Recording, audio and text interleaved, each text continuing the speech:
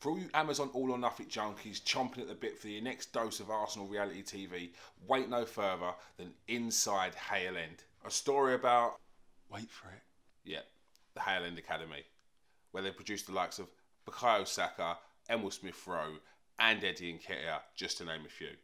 Just like All or Nothing, it gives Arsenal fans the chance to look at the behind the scenes of how everything ticks at the academy.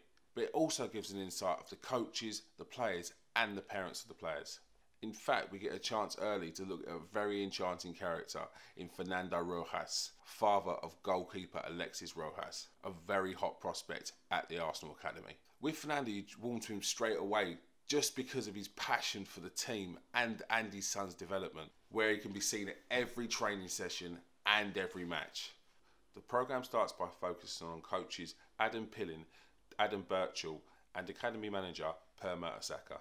He's a very charismatic character, and his attention to detail and his understanding of the ethos and the beliefs of Arsenal make me believe that Per Mertesacker will be someone who will be potentially a successor to Edu Gaspar, or someone who will be very high up in the hierarchy at Arsenal.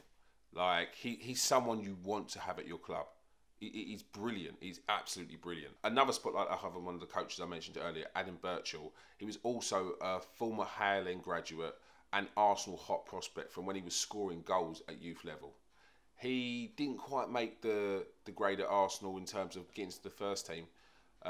He didn't make any appearances, but I remember at the time Adam Birchall was a name that was coming through the ranks. So he's had the experience of being through the academy, so he knows the pros, the cons, what to look out for, and he's a brilliant character in the series so far. He's another person you want to see more of. Him and his coaches show a lot of pride when they see the development of players, so it's really good to see. Birchall and his staff really take pride in their duty of care for the players, in making sure that they're looked after in a way, not just for football but in life. It's quality. The smile on the coaches' faces when they see the development of the players is exactly what you want. And if you was to have your kid at an academy, seeing these coaches and the way that they look at the players and the way that they're bringing them up, it would give parents a feeling of assurance that they're in capable hands, and the coaching staff are looking after the best interest of the player and the person, most importantly. Overall, for the first 2 episodes, which are already out on Arsenal YouTube and probably Arsenal Player Online, I've been very impressed.